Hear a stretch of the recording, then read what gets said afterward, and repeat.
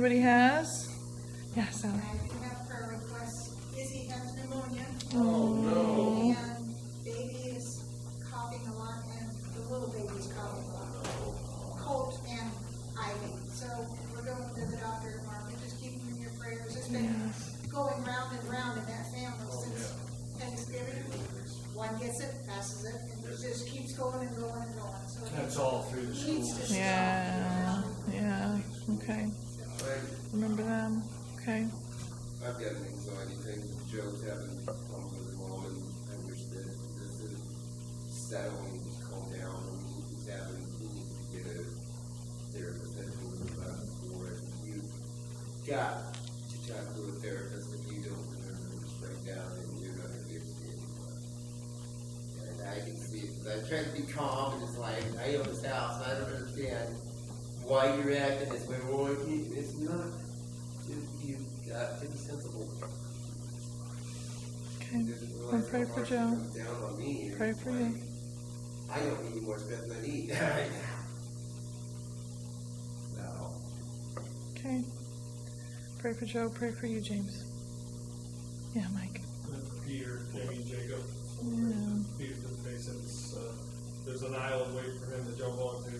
So I'm praying for him to see clearly how to make that jump, or to shut his eyes and jump. Yeah. We'll let go of what's behind and press forward with what's ahead. And also a good friend of mine, I've never met him face to face, but we came kind of close together on Facebook.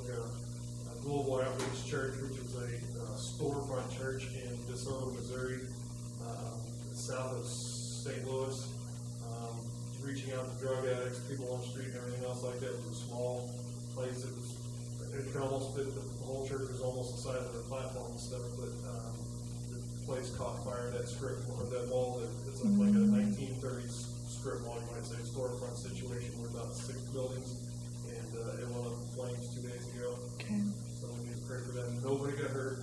Praise God, that, but the place is pretty much a total loss, except for the sign they just had made on the front of the building.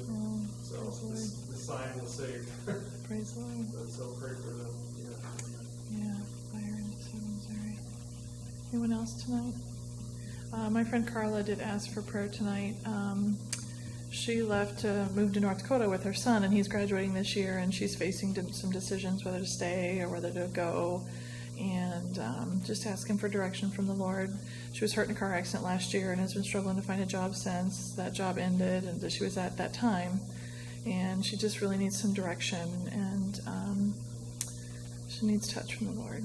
Her name's Carla. Anyone else? All right, well, let's pray for Sarah and Eric. I don't know what the situation was with the band. Pray that they get on their feet and stuff. I just don't want any discouragement coming on them. I know the Lord had something in their life that He's shown them that He's taken that stuff to faith. And I know the enemy's trying to throw roadblocks on their feet, but just pray that they have that strength just to leap over the wall and just very true. Yeah, they had that meeting with Hy-Vee yesterday too, so I haven't talked to her, I haven't heard how that went, so pray that that's a door that's open, that the Lord would give them their favor to expand and grow their business. Yeah. And all the souls gave their heart to Jesus at Winter Game last Friday night. Yeah. Pray for them, and also for Hannah and Zeke. I've asked them to help with the youth group. They were supposed to talk with Jody and Toby, and they were all eating together the other night. Haven't heard the results of it yet, but just praying for them to help out. And like James was talking about, Joe, he knows worship. He's a good keyboardist and stuff like that. Just need his heart to be touched and get some things resolved. I know when he's with us and stuff, the healing anointing is falling on him and stuff. And he just needs more of it. He needed to be here tonight, but some other situations come up, which I think was a distraction. Just need to find a distraction. Yeah. Okay. All right. Now let's go to the Lord tonight. Heavenly Father, we've heard the needs tonight. We ask you to go through that house in Bondurant. Healing and deliverance from those diseases, Lord, the sickness, Lord. That your healing flow, that not one would get sick, Lord. The symptoms will be gone. Yes, Lord. For encouragement. Yes, Strength. Lord. Strength, In Lord. every one of these situations. Jesus, You know exactly what wisdom. we need. Wisdom. We release our faith right now. Wisdom Perfect work of and Christ strength is another, Lord. in each of these lives. Jesus. That Pray you for are Joe a tonight, ministering Lord. spirit. Pray for James tonight, Lord. Pray for Eric and Sarah tonight, Lord. Pray for the church in Missouri, Lord. All these needs, Lord. For Sarah and Eric, Lord, for their business, Lord. These are opportunities, Lord, for kingdom, for the kingdom to come, for the glory of your kingdom, for the glory of your kingdom, Lord.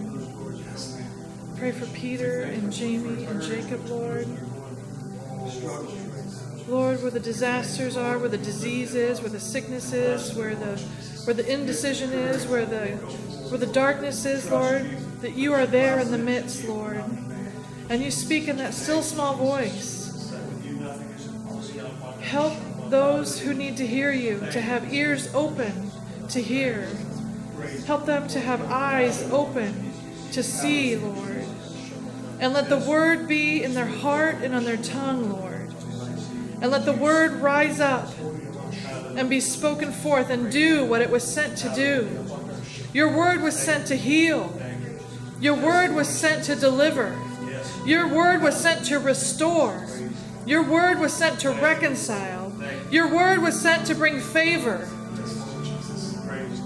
Your word was sent for the miracles, for the glory of your kingdom. And your word now lives in us. Your word lives in the hearts of your people and the seeds that have been planted. Now is the time for the fruit to be born, for the fruit to come, and then for the eat the fruit of the seed that's been planted. Lord, those who have turned away and have blinded eyes and deaf ears, Lord, let them turn back and see that you are waiting with open arms. Just waiting for them to turn and call upon you, Lord, to say your name, and you are right there, welcoming them back, running to meet them. Jesus, let those who are struggling, those who are weak, Lord, find their strength in you. That they mount up on the wings like eagles in the Spirit, Lord. That our strength is not of this world. Our strength is from you, from the hope that we have, knowing that you are a good, good Father. You have left nothing undone, that you have finished the work that we might simply walk in it. And when we have and walk and know that blessed assurance that comes from living our lives in you, Lord, we can do all things when you strengthen us. We can do all things when we'll turn our eyes to you. We can do all things when our words are your words. When our words are spirit and life, they will bear good fruit.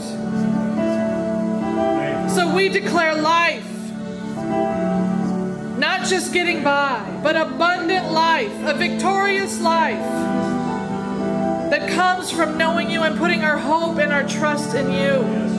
Letting go of that which weighs us down. Letting go of that which worries us, or that which frustrates us. Letting it go. And running to you, Lord. In every thought, in every moment, Lord, in every situation. Casting aside the things that weigh us down, Lord. Distractions are all around, Lord. The world shouts and screams, but you speak in a still small voice. Let us find those moments to hide away and listen. To find those moments of peace that restore us, that restore our vision, that restore our hope, that restore our strength. It is all about you, Lord. But every day we try to make it all about us. Continue to teach us, Lord. Transform our minds, renew our minds by the word that is planted in our heart. Let us hunger and thirst for the things of your Spirit more than the things of the flesh, Lord. And let us just watch and see. Let us just watch and see and rest, knowing that you have it all under control. that you have made the way, that we just simply walk in it. A victorious life when we choose you. In Jesus' name. Amen. Amen. Thank you, Lord. Just a reminder, if you brought a cell phone tonight, to silence it till at the end of the service. And we have no announcements. So Ron, would you please come take an offering tonight? We do have house of prayer in 2 weeks. And also forgot to lift up Tim and Lee. As soon as they get back, there's sickness in the family, so just lift them up in prayer also. Father, we just thank you. As your word says, and we truly believe, Yes. you are good, and your mercy does endure forever. Yes. Father, I thank you that you're opening us up little by little to more revelation of what we are in Jesus Christ, that we can grow up in the full stature that you desire in your body to step into right now. Father, just thank you for all that you're doing in this service. Thank you for your presence. Thank you for your word. Thank you for all you're doing. Thank you for this offering, and thank you for the opportunity to sow into this your ministry. In Jesus' name, amen. Amen. Thank you. Hallelujah. Thank you. Thank you. Hallelujah. Thank you, Jesus. Thank you, Jesus. Thank you, Jesus. Thank you, Lord. Thank you, Lord Jesus. Hallelujah. Hallelujah. Hallelujah. Praise God. Glory to your name, Lord Jesus.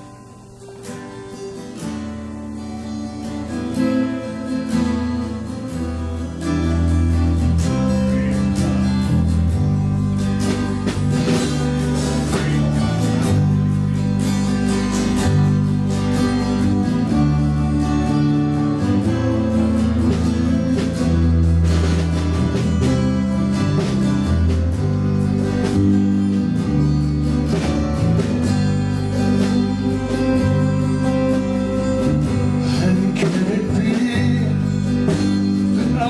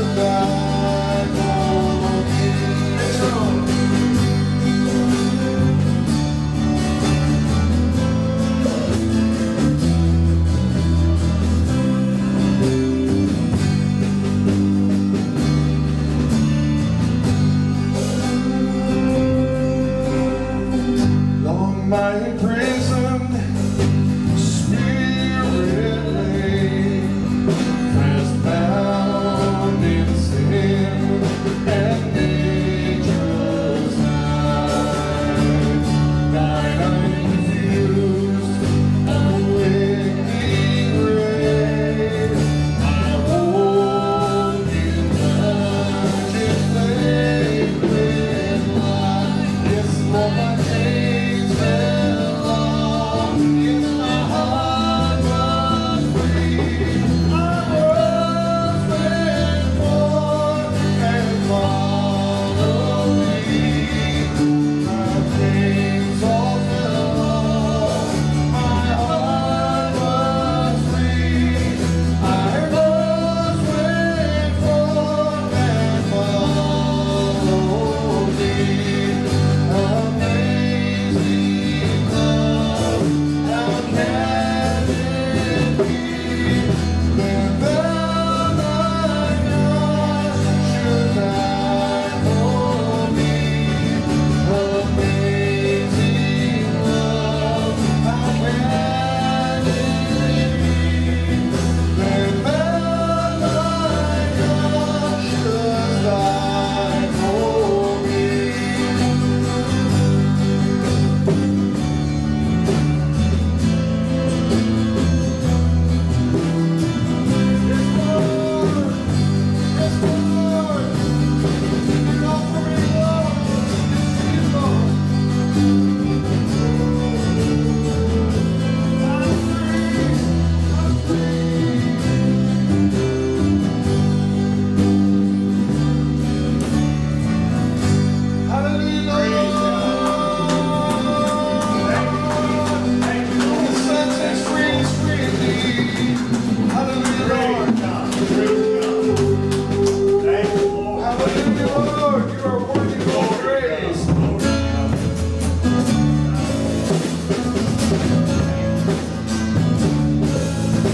There's a place where the street shines, where the glory of the Lamb. There's a way we can go there, we can be there. He's not hurt because of you, because of you, because of your love, because of your love. All our sins are washed away. We will live forever. God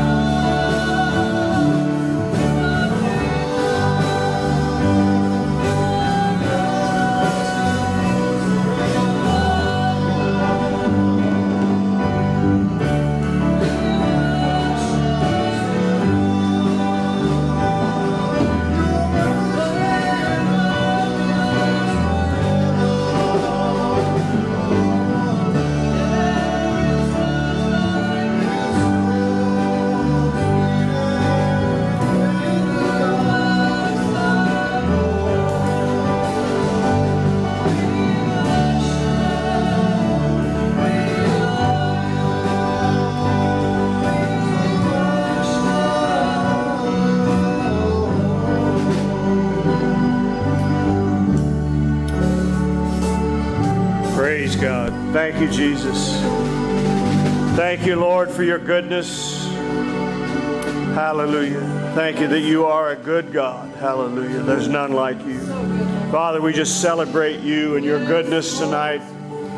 All of your good and perfect gifts, Lord, that you have poured out upon us. We thank you, Lord, that it's a never-ending flow of your goodness to usward. As long as we believe, Lord, we continue to receive of your goodness, your mercy, and your grace.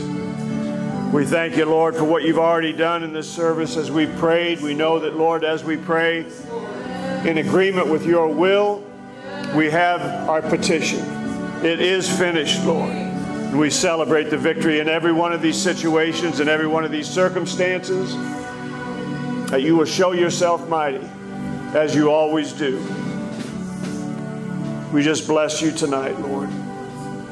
And again, we celebrate you and your goodness, Lord. And everybody said in Jesus' name, amen, amen. God bless you. You may be seated. Thank you, Suzanne, for opening. Thank you, Mike, Suzanne, and James for leading us in worship tonight. Praise the Lord. And thank all the rest of you. Praise the Lord for being here.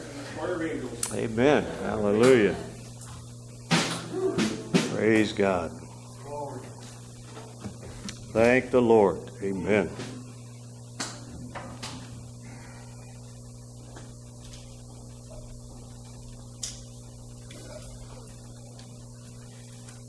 You know, I insist on prefection.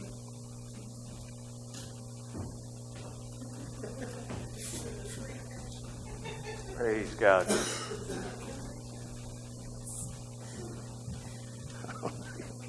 Thank you, Jesus. Thank you, Suzanne. Hallelujah, for the only one on the same page with me tonight. Praise God.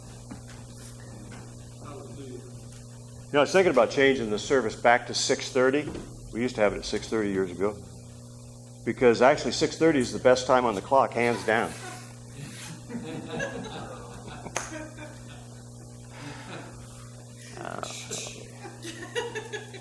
I'm going to have to keep James up here for just a minute or two after everybody leaves. I need the rim shots. Praise the Lord. Okay, well, enough of all this tomfoolery. Praise the Lord. Amen. Again, I do thank you for being here tonight. God bless all of you. And so we're going to get right into the Word. And again, because it is Wednesday night, we'll try to be brief and get you back on the road to your warm, cuddly homes. Praise the Lord. We're the only place we want to be after tonight, I guess, for the next couple of days anyway. But it is nearly February in Iowa, so the good thing is, Ron and I were talking about this, there's like 42 days? 42 days till spring. Woo-hoo! Praise the Lord. Praise the Lord. So it's right around the corner. Hallelujah. Yes, praise the Lord. March 20th, and so thank the Lord. I'm ready for it right now. Of course, I've been ready for it since about the 26th of December. Praise God. All right, praise God. Let's begin. We'll start it in John chapter 6, and I'm going to read verses 25 through 35. Praise the Lord. John 6, 25 through 35, and this is one of those that just wanders all over the place because that's where my mind has been doing for the last several days. Praise the Lord. But it's okay. It's all in God.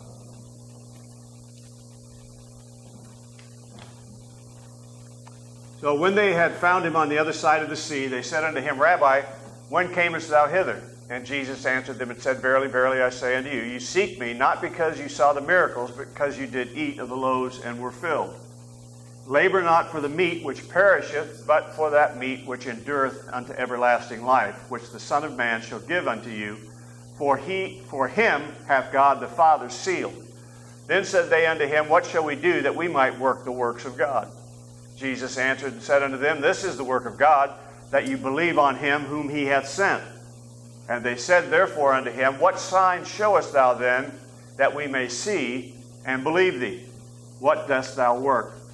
Our fathers did eat manna in the desert, as it is written, He gave them bread from heaven to eat. Then Jesus said unto them, Verily, verily, I say unto you, Moses gave you not that bread from heaven, but my Father giveth you the true bread from heaven. For the bread of God is he which cometh down from heaven, and giveth life unto the world. Then said they unto him, Lord, evermore give us this bread. If you drop down to verse 41, Mike. And the Jews then murmured at him, because he said, I am the bread which came down from heaven. Verse 43. And Jesus therefore answered and said unto them, Shut up. No, he said, Murmur not among yourselves. And now verse 48 through 52.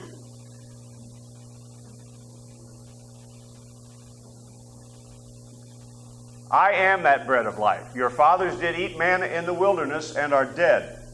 This is the bread which cometh down from heaven, that a man may eat thereof and not die. I am the living bread which came down from heaven. If any man eat of this bread, he shall live forever. And the bread that I will give is my flesh, which I will give for the life of the world. The Jews therefore strove among themselves, saying, How can this man give us his flesh to eat? So, basically what Jesus is saying here is, you're looking for signs and wonders, and I've been happy to give them to you. But you're missing the point. It's not about signs and wonders, but what the signs and wonders are pointing to. Amen? The manna that was given to Israel wasn't about Moses. It wasn't about giving them a great story to be able to pass on from generation to generation, but it was about God. It was about pointing them to God, to make them, or to make us in this case, rely on God, to have you connect the provision of life itself to God Himself. Praise the Lord. I won't get ahead of myself. He gives us a never-ending meal of bread. Amen. And He does that so we'll remember manna and see Jesus as our manna right now. Praise the Lord. So the concept of being in Christ is the key to Christianity. It's not rules, it's not regulations, it's not religion, it's not the rituals and all the other things that we think about. The key to Christian faith is in Christ, or in Him. Amen?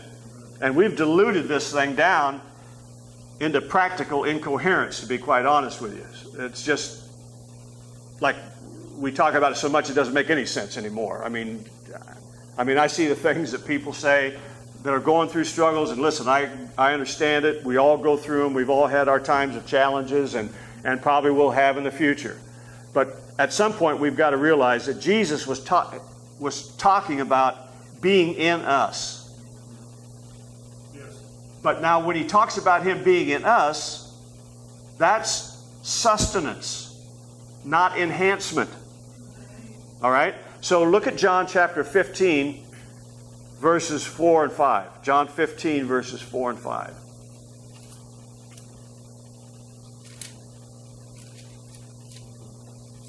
So abide in me, and I in you, as the branch cannot bear fruit of itself except it abide in the vine. No more can you except you abide in me. I am the vine, you are the branches. He that abideth in me, and I in him, the same bringeth forth much fruit. For without me you can do nothing.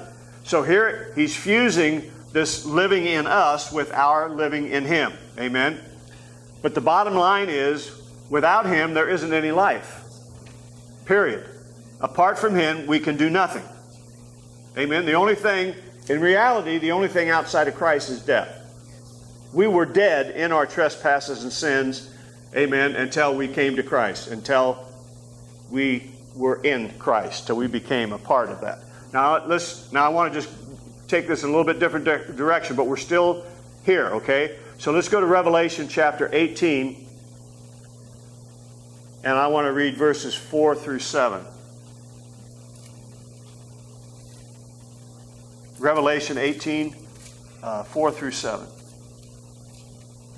Now I'm not going to go back through all of this again, but you remember we talked about our soul, our psyche, our natural way of thinking, and the feminine, and the spirit is the masculine. Amen. So I heard another voice from heaven saying, Come out of her, my people, that ye be not partakers of her sins, that ye receive not of her plagues. For her sins have reached unto heaven, and God hath remembered her iniquities. Reward her even as she rewarded you, and double unto her trouble according to her works. And the cup which she hath filled filled to her double. How much she hath glorified herself and lived deliciously, so much torment and sorrow forgive her. For she saith in her heart, I sit a queen, and am no widow, and shall see no sorrow. All right? Revelation 19, verses 7 and 8.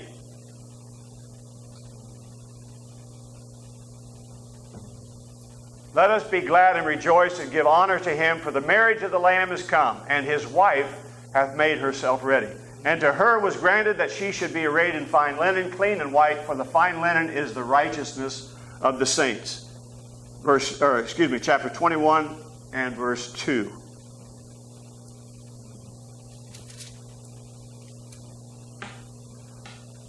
And I, John, saw the holy city, New Jerusalem, coming down from God out of heaven, prepared as a bride ordained for her husband. So we've got two women here. One of them is confused and a whore or a harlot, and the other is a bride. Babylon is this confused religious system. Amen? But it also has a personal application. Like most Scripture, there's what's on the surface, and then there's something spiritual that God's trying to impart. Amen? So it has this personal application, and speaking individually of the confusion in our soul. Now, that's what I hear when I hear people say, this doesn't work. Praise the Lord. That's not God speaking through them. That's not the Spirit speaking. Amen. That's confusion. Amen. And so it's speaking individually of the confusion in our soul, or in our mind, in our emotions. It's not just this isn't just the corporate people, the New Jerusalem in Revelation 21 as the bride. But individually, there are things that have to take place within our woman, within our soul, amen, as we marry Christ, the Spirit of God in us, okay? So when the soul and the Spirit come into consummation and relationship in marriage, they will produce an adoption redeeming our bodies. Say that again. When we come together, mind and spirit, hallelujah, that creates a consummation, amen, and a relationship or a marriage, praise God. The spirit that we have that's alive is Christ in us, the hope of glory. Our spirit and His Spirit are inseparable, right? So they're going to produce an adoption that redeems our bodies. That's partly what he's talking about there in the I'm the vine, you're the branches. You can't produce any fruit, amen, unless you stay in connection with me, unless you stay hooked up, amen, in this relationship with the Spirit. Praise the Lord. All right, so look now, Romans chapter 8 and verse 23.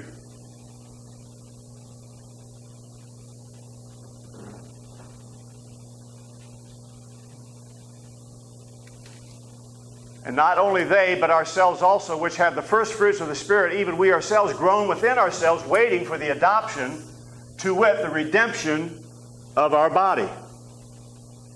Are you with me? Praise the Lord. Praise God. All right.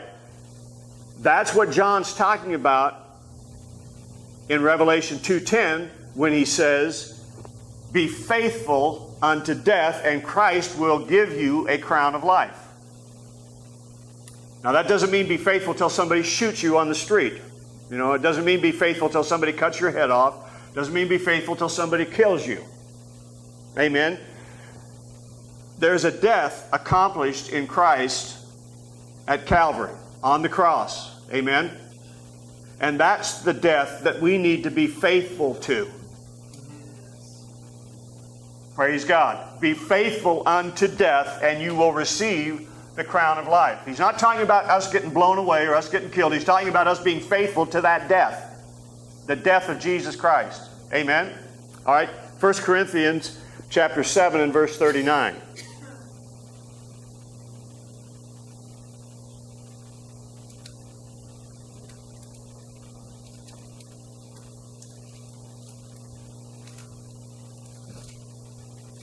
The wife is bound by the law as long as her husband liveth. But if her husband be dead, she is at liberty to be married to whom she will, only in the Lord. All right? Now, we always look at that as practical teaching, right? But there's spiritual truth behind all of this. It isn't just about how to do our lives. Amen? So a wife's bound by the law. As long as her husband lives, she's under the law. If her husband's dead, then she's at liberty to marry whoever she wants to as long as it's in the Lord. Praise God. I find that powerful. Praise the Lord, to be quite honest with you. Because look at Romans chapter 7, verses 1 through 4. Romans 7, 1 through 4.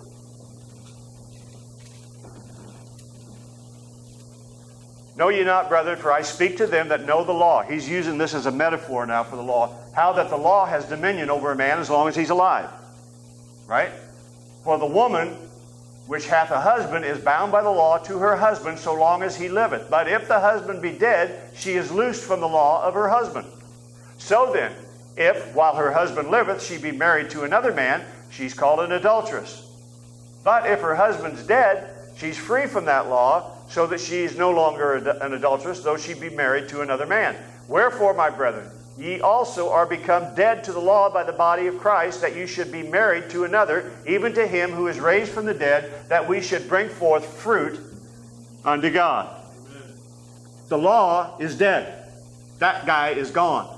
We are free then to marry the Lord so that we can produce fruit. Amen. Amen. Now, I said a while back, the harlot Babylon says, and we read it here tonight, I'm a queen. I'm not a widow. Right? She continues to give out her cup full of abominations, is what the Scripture says. Here's the deal. We don't have to drink the cup of suffering.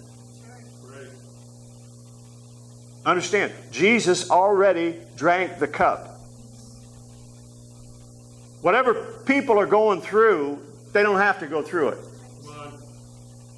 If you can get control of that old gal, amen, that's trying to run your life, amen, that Jezebel is what we're talking about. And it's not a female.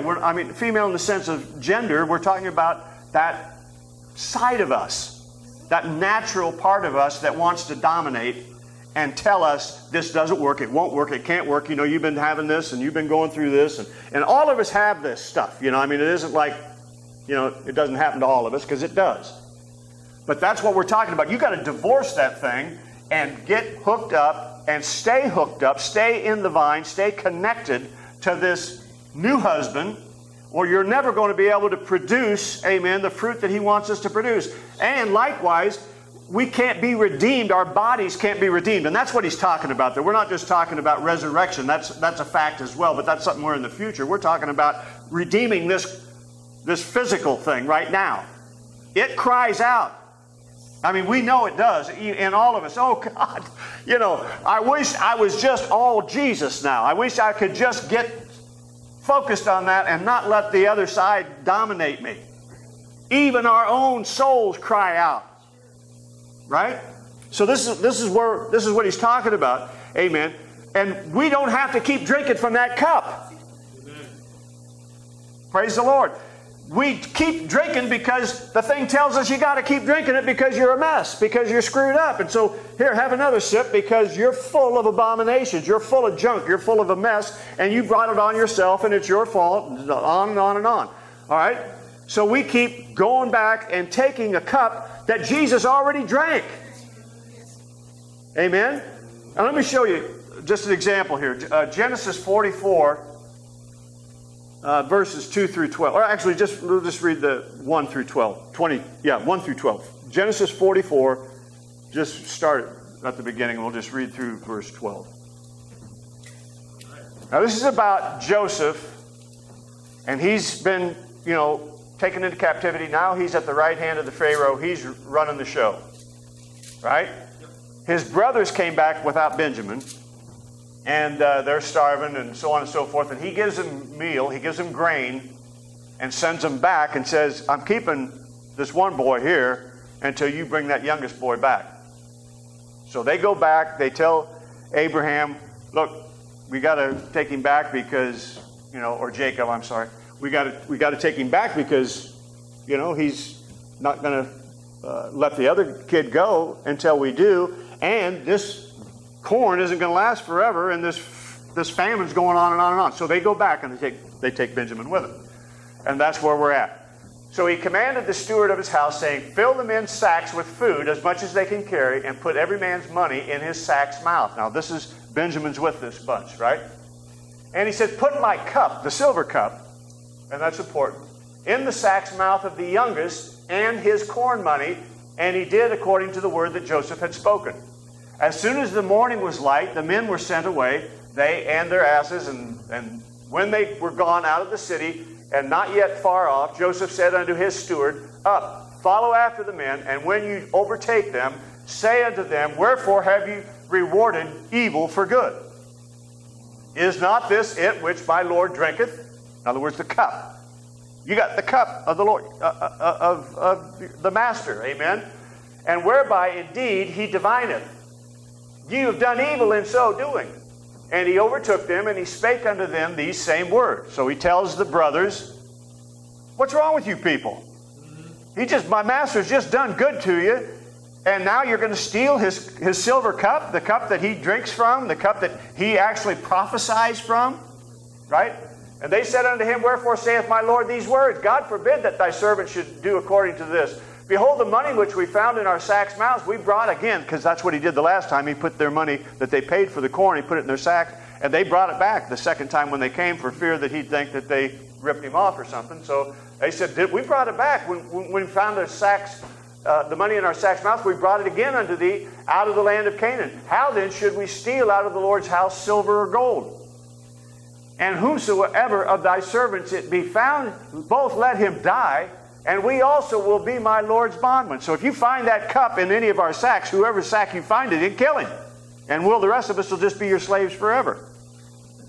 And he said, now also let it be according unto your words. He with whom it is found shall be my servant, and you shall be blameless.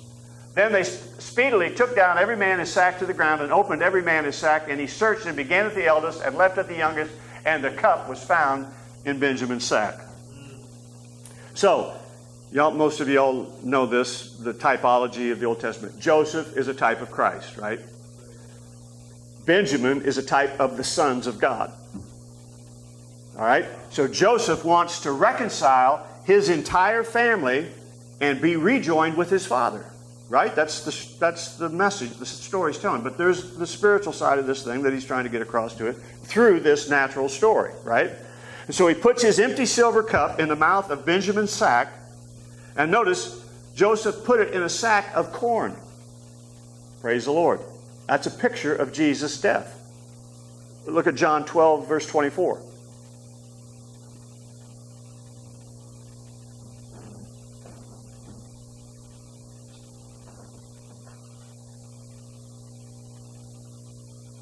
Verily, verily, I say unto you, except a corn of wheat fall into the ground and die, it abideth alone, but if it die, it bringeth forth much fruit. Speaking of his impending death and resurrection. And silver is symbolic of redemption. So, here's the message. Our suffering has already been accomplished. He already drank the cup for us. His suffering was enough. So the frustrating thing for me, and probably for all of us at times, is we've heard this message, and it's not like we don't know it. We hear it in different ways, but it isn't like this is the first time we've heard any of this stuff, you know what I'm saying? But at times it doesn't seem like it's working. So are we going to walk away from what God has said, or are we going to be faithful to the death of Jesus Christ? It's simple. It may not always be easy, but that is the bottom line. I told Sally last night, I said, I know it is biblical, but it isn't biblical, and I understand that. But there's a phrase from the movie The Untouchables where Sean Connery plays this Irish cop, and he said, God hates a coward. And that's my feeling. That's the way I think of the relationship. And it's not because, we're not fearful, but being fearful doesn't make you a coward. It's how you react to fear. It's how you respond to fear.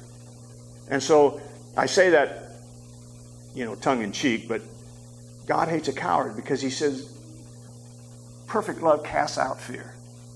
There is no fear in love. If you're having fear, it's not God. God isn't putting fear on us. That's coming from the enemy or from our own soulish realm. Amen? So, we're supposed to be faithful to the death of Jesus Christ. I'm not worried about mine. I got to be faithful to His. Praise the Lord. Are we going to believe that what Jesus accomplished is enough for all of our sufferings? For everything we're going through, for whatever I'm going through. Did Jesus pay for this already?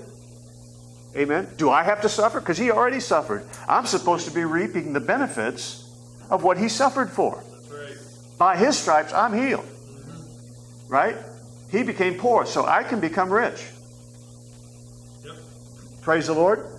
So, see, for a lack of knowledge, the Scripture says, without a vision, the people perish. For a lack of understanding, we suffer unnecessarily. There's only one revelation in the entire Bible. That revelation is Jesus Christ. Now we can glean all sorts of things from that, but the revelation is always takes us to Jesus. It always points us. Just the manna is the example. That's the reason I use that. It's a perfect example because they thought it was all about bread. They thought it was all about. He said, "See, your focus is on the fishes and the loaves. Your focus is on the natural thing instead of what that's trying to point you to." Now these people had no faith, so they were strictly stuck in what their soul could experience. And He's trying to lead them out of that. He's trying to take them into a spiritual dimension where they can understand some things. And He does it with us. That's what He does with us continuously. Yes. I mean, you all know, you hear a song on the radio, maybe some secular song, but yet you hear Jesus in it. You know, you make a connection with, it's spiritual. It happens to me all the time. And some of the songs, if I were to tell you, you'd say, you're out of your mind. Because, I mean, I'm not listening to, Christian radio all the time. But I'm still hearing the voice of God. And in situations and circumstances and, throughout the day, you have interactions with people. And you can see God dealing in these things. It's natural stuff. And yet, you can see a spiritual, kind of annotation or annotation even, to it. That it's trying to take you into something beyond that. Praise the Lord. So, Revelation 22, verses 18 and 19.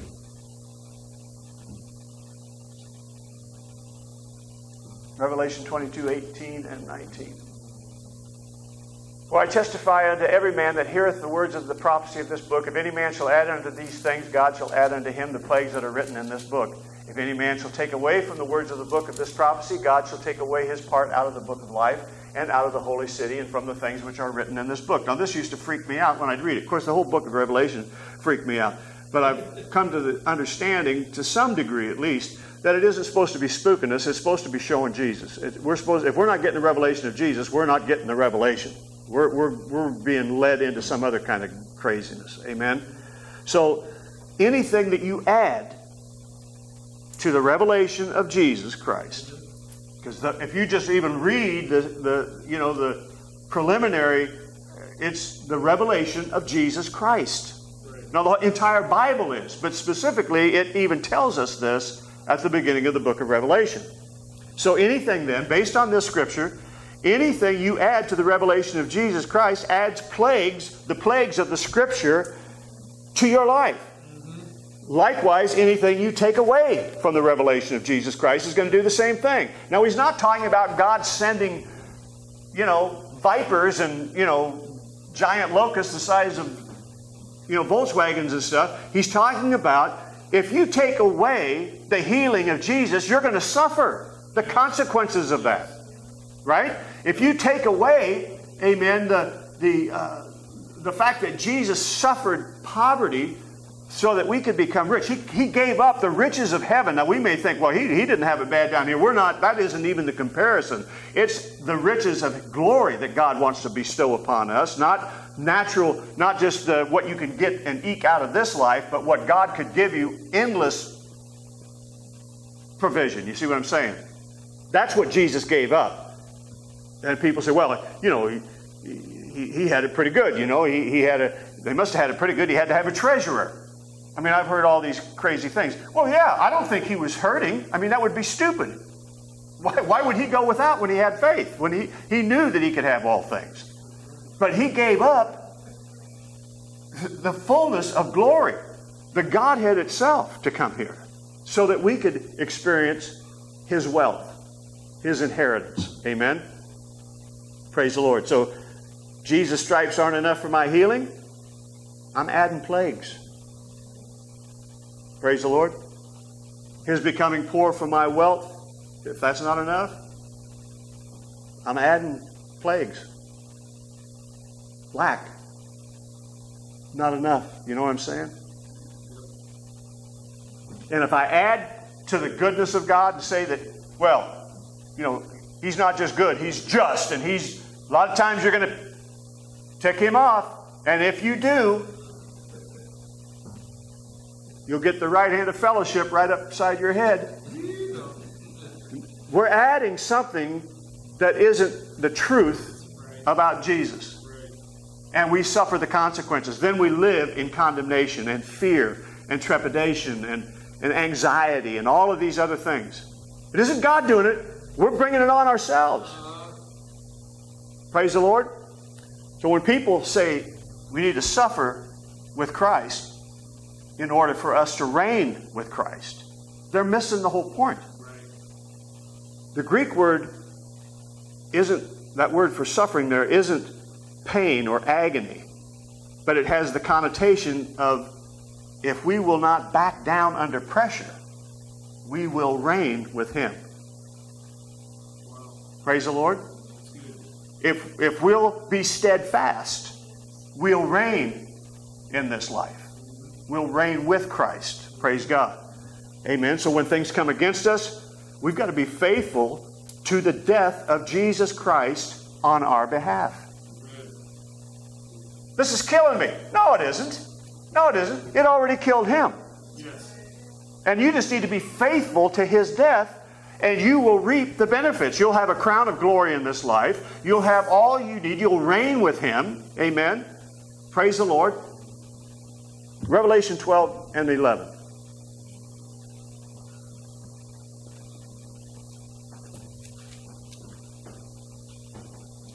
See, this is why we got to keep feeding ourselves. Because no matter how many times you hear it, you're going to go back out there and you're going to get slapped upside the head by the world, by reality, by your own soul, by your own thinking, by your own rationale, by circumstances and the flesh and the five senses. And if you're not prepared, you're going to be drinking from a cup that you should not be drinking of, that he's already drank the whole thing.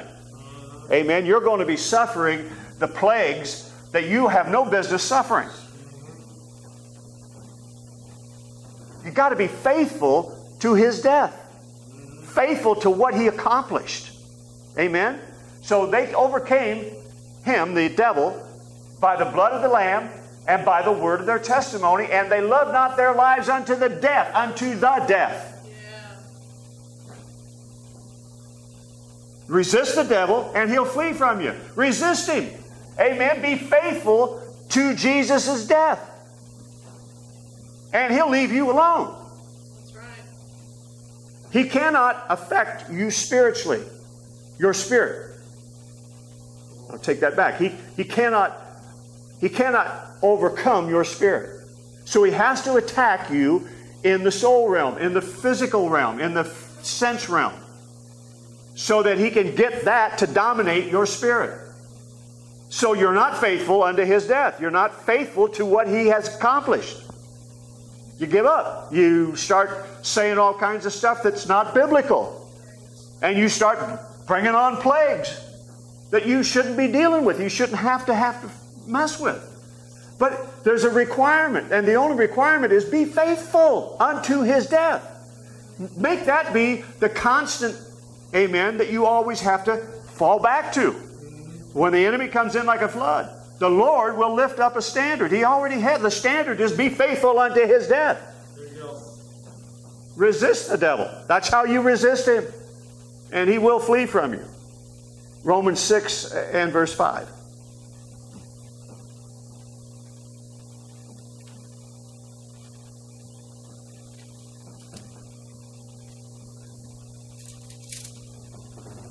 For if we have been planted together in the likeness of his death, we shall be also in the likeness of his resurrection. Now that's simple enough, even from my mind.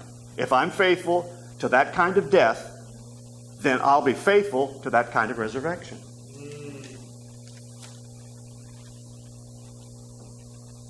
Are you kidding? I mean, if I'm faithful, if I'm faithful to his death, then I'm going to, the result is this thing will be resurrected. I'll be faithful to that resurrection. In other words, my focus will be on the Spirit. Am I making sense? So if I'm faithful to his death, if I'm planted together in the likeness of his death, and I understand that, and I'm faithful to that, then there's no way that I can't experience resurrection life. Christ in me in him. Amen. No lack. Healing, deliverance, all those things. That's the result of it. It's the natural consequence of doing it. If I'm faithful to his death, the natural result is I'm going to experience resurrection. I don't have to be focused on that. I need to be focused on being faithful to his death. Believing that he accomplished everything in that death is going to give me the results of resurrection life. Can't do anything else. Praise the Lord. All right, Romans chapter 6, verse 7 and 9.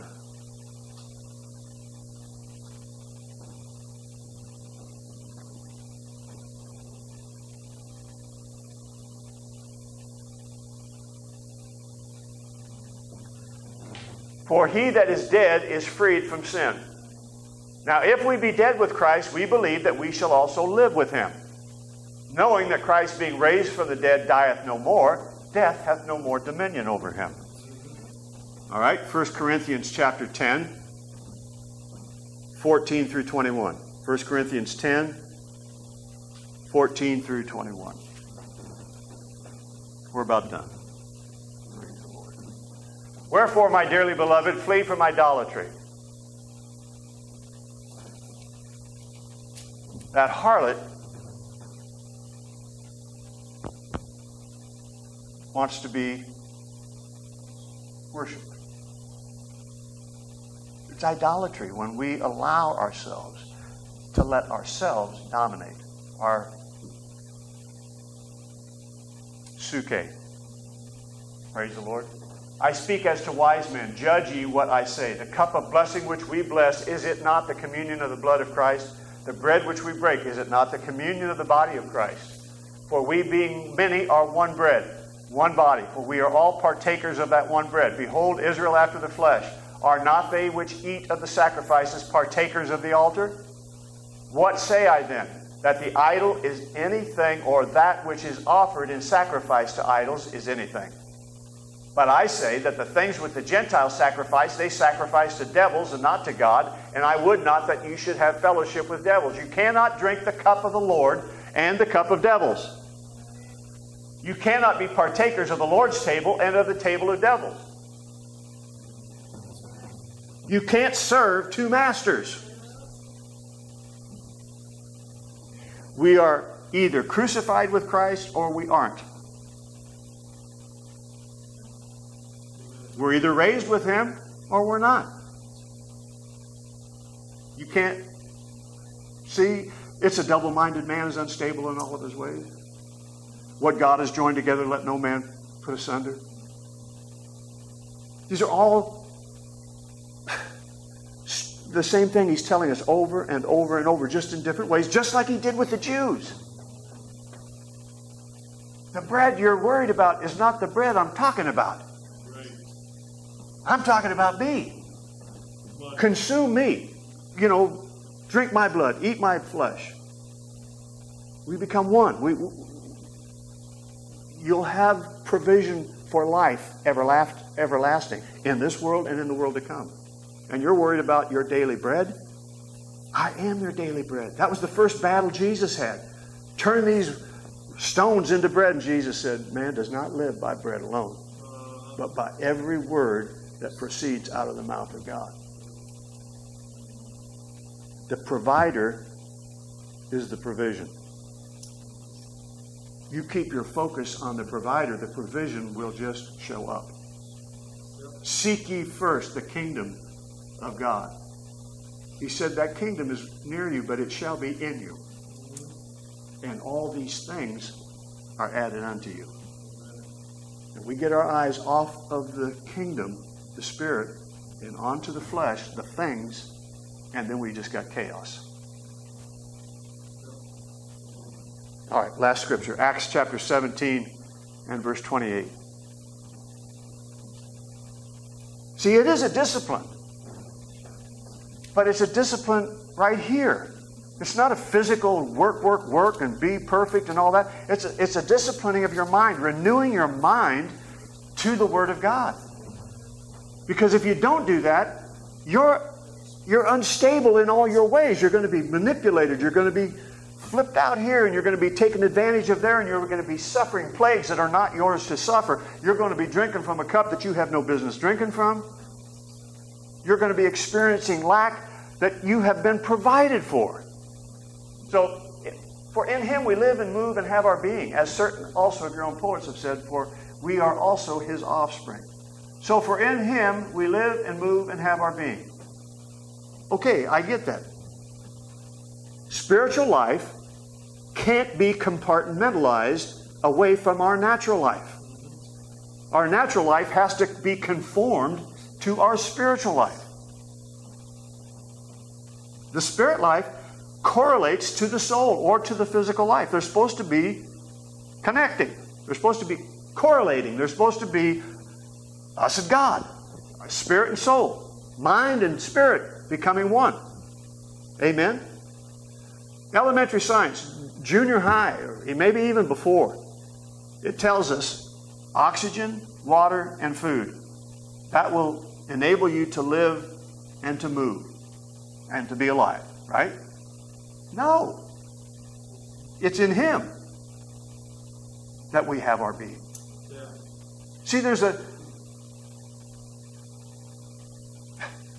it's not contrary. It's the same. They are to connect. So we have this physical reality.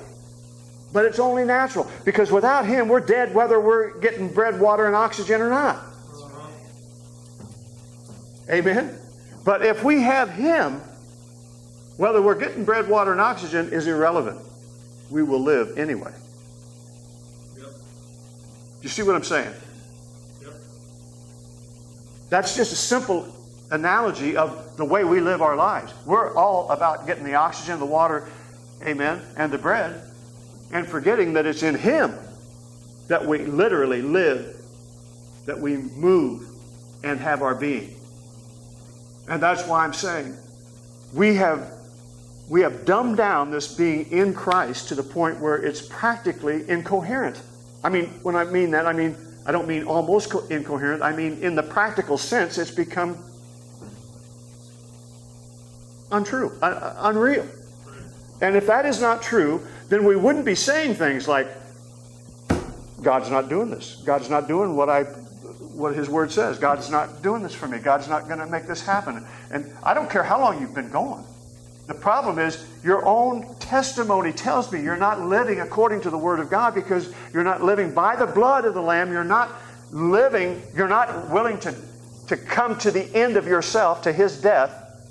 You're not being faithful to His death. Amen. Right? Praise the Lord. You're not. And if you're not, then you have no reason to rationally expect that there would be a resurrection.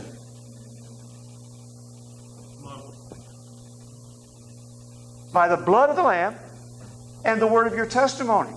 The moment your testimony deviates from the finished work of the cross, you're telling me something that is not in agreement with the Word of God. Now, I'm not picking on anybody. I'm not singling anybody out. I hope nobody's getting the wrong impression here. I'm just saying all of us have this struggle. All of us have to go through this. And we wonder why the inconsistency in our lives. And we all have it. The only rational way of overcoming this thing is by the Spirit.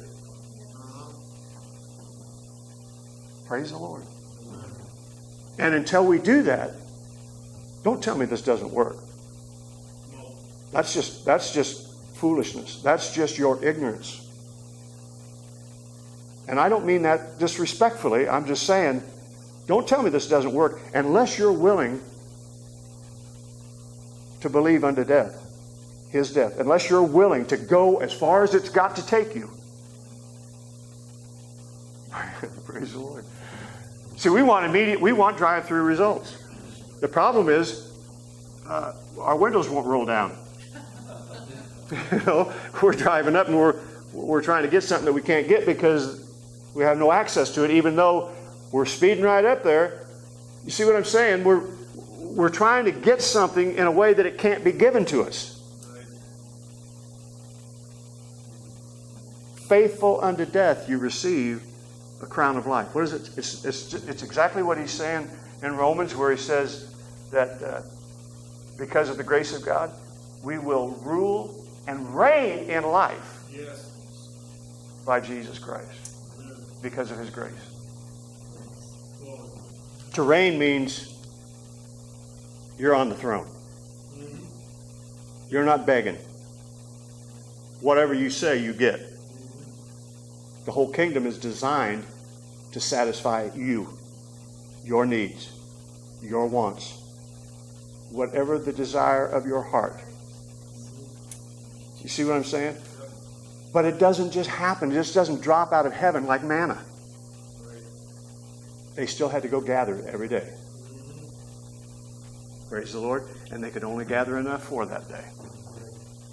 Because tomorrow, the problems of tomorrow are sufficient to themselves. Get through today and you think you got the victory. Well, praise the Lord. You better be in Christ.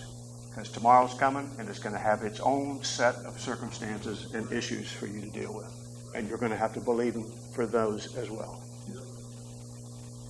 Praise the Lord. Hope I'm not seeming harsh or critical here tonight.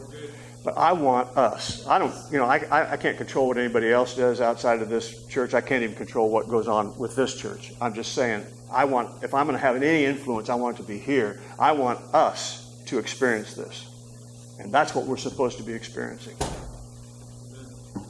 And it hurts me to see people not receiving the blessings that God has promised them. And it's not God's fault. I'm guilty the same as everybody else is. You can get in the flesh in a heartbeat, believe me. And listen, I'll tell you something else. What you preach is what you get. And I can testify to it. You start saying stuff, and the next thing you know, that enemy is right there to show you how shallow and how insufficient you are. Just because you say it doesn't mean you have it. Amen? You got to live it. You got to live it out. But if we're going to, look, I'm not afraid of the devil. It's ignorance that scares me. The devil's under my feet as long as I can keep that foremost. You know what I'm saying? He's not going to be my problem. But it's for lack of knowledge that we perish and that we suffer lack. Okay? So praise the Lord. Let's get it under control. Let's be faithful unto death. Not ours. He's already paid the price. Let's be faithful to that finished work and see what God will do in our lives. Amen? Amen. Give the Lord a hand clap. Praise God. Thank you, Jesus. Thank you, Lord. Amen. Amen. It is finished. It all belongs to us. Get you some of that. Praise the Lord. Hallelujah. You're dismissed in Jesus' name. Praise God.